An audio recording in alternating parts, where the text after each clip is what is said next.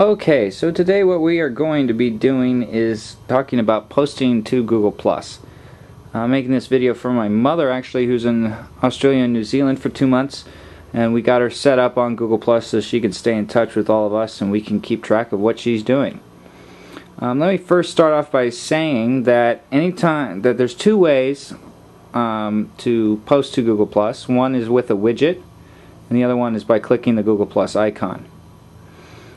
Anytime you see the following icons, this little camera, that means that it's going to actually open up the camera application of your device, whether that be a tablet or a cell phone.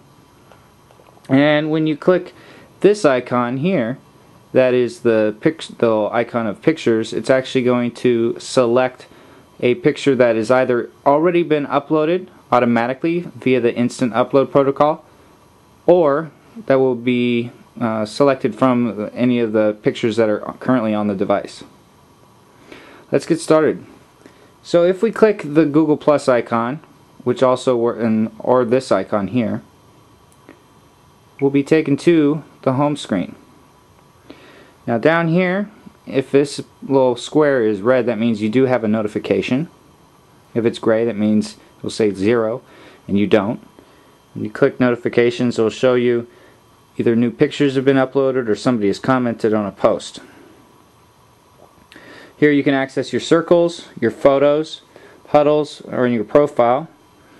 Take a look at photos real quick. It'll show photos from your circles, photos of you, of your albums, and from your phone. In order for pictures from your phone to have pictures in it, you need to make sure that instant upload is selected under your settings. And you can do that by clicking menu, or on a tablet device there's a menu option. For the Zoom tablet, it's a picture of 6 squares. It's right here. For the Galaxy tab like this one, it's actually just 3 lines. So we're going to go back.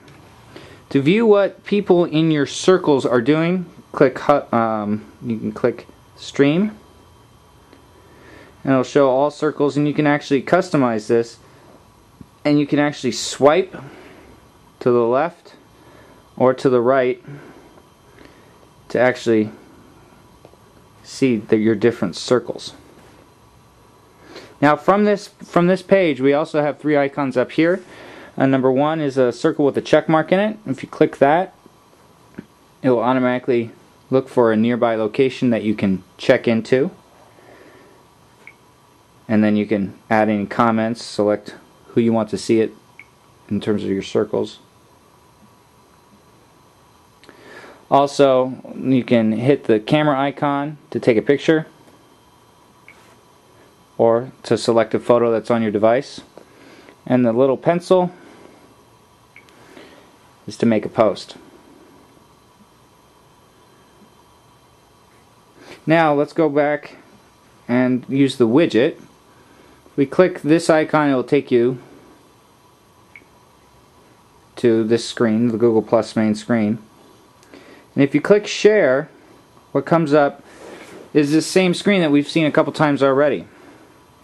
First thing you want to do is determine who you want to see this post. So we're going to click this little icon over here with the circle and the right arrow, and we're going to select our circles that we want to see, or we want to see this post, and we're going to select family and friends. We're going to click done up here. You can also select individual people if you want. In this square here, we're going to type our message, our status update. There is no limit to how long that can be. We're then going to select a location if we choose. So we're going to say apartment complex. We're also we don't need to take a picture, we already have one. So we're going to click that icon there. We're going to select this picture. And if you actually click the image itself, it's going to open up that picture in full. You just click the little gray check mark, and we'll select it.